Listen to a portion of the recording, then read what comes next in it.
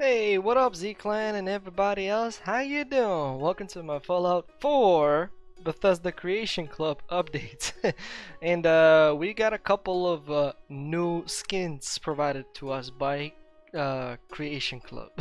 I think I'm gonna start doing these series as well, since I'm starting to work on Fallout 4 series, and I do have some Bethesda Creation Club mods that I'll be using, but not mods from elsewhere. I mean like third-party mods, because I don't know how to mod games. I break them all the time.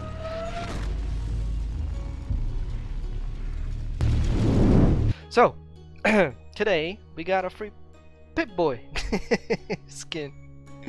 Oh man, I find that funny though. So yeah, it's free, and why not? Let's grab it. So once we grab it, it's gonna download and we're good to go. So then we also have free, I mean not free, my bad, 50% discount off for this sort of a new gun. Flamethrower. Well, I'm not getting it. It's 100%. You know what? Here comes the second thought. Hey Bethesda, how about you make some challenges for Fallout 4 so we can earn your Creation Club credits too. Anyway, that was off topic. So yeah, already starting to work on my Fallout 4 Let's Play, so the next episode should be coming shortly. I hope to deliver that within the shortest period of time. And yeah, if you're gonna be playing Fallout 4, you know what, on daily basis I'll be logging to this game and checking in if there is anything free that we can claim. Or something cool with a good discount, or I don't know. I wasted some cash on this. Now I feel bad about it. Because you know, there are mods available right there.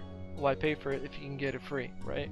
Well, I don't know. I'm a sort of person that how can I explain this?